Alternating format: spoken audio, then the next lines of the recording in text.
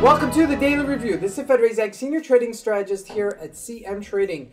And today is February 20th, 2024, and today is Tuesday morning. So looking at the highlights of the day, markets really unchanged. And that's really because yesterday was a national holiday and the markets were closed in the U.S. Now, however, looking at today, major economic events starting out at 3:30 South African time, coming out of Canada, yearly CPI number coming out. Now, as we look at the various markets, starting out with the Forex symbols, very light volume yesterday, and most of the markets were unchanged when it came to Forex symbols. And looking at the indices, the U.S. markets were closed, so that was unchanged.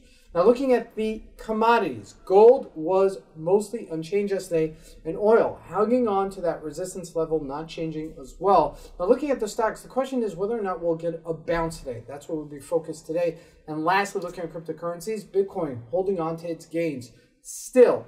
Now, let's take a look at the markets and see what we can expect from today's trading.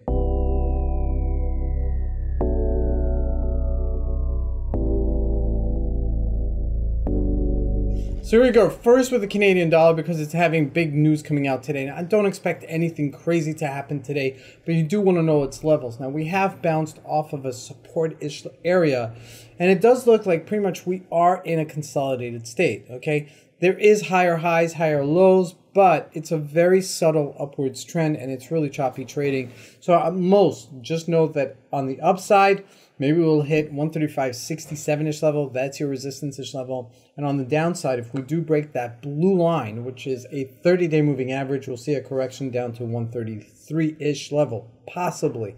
Okay, so that's what I'm looking at today.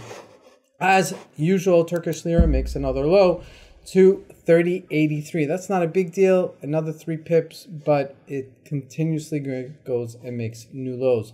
Now, jumping into commodities, gold remained unchanged yesterday for the most part. Okay, if we look at it at a 1-hour chart, you can see it. It's just like really very subtle yesterday, $2-3 range.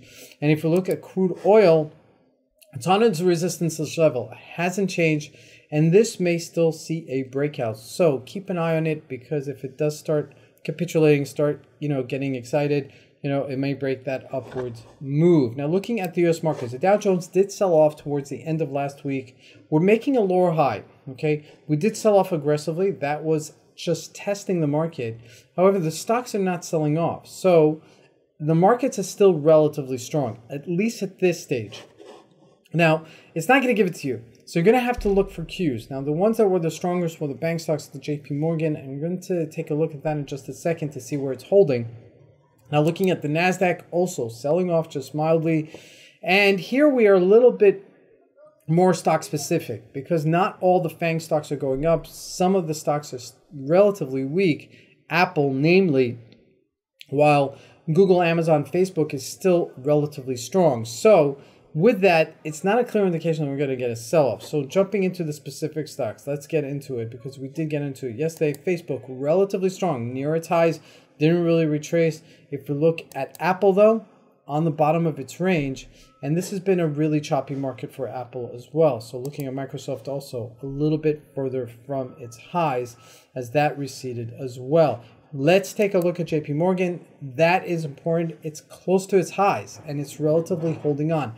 So not everything is weak. Some are weaker than others, but there's no clear breaking down, I'm going to have a massive sell-off. I would look for Apple and Microsoft to do that. If they do that, that may mean that we might see a change in the market, but otherwise we're still holding on.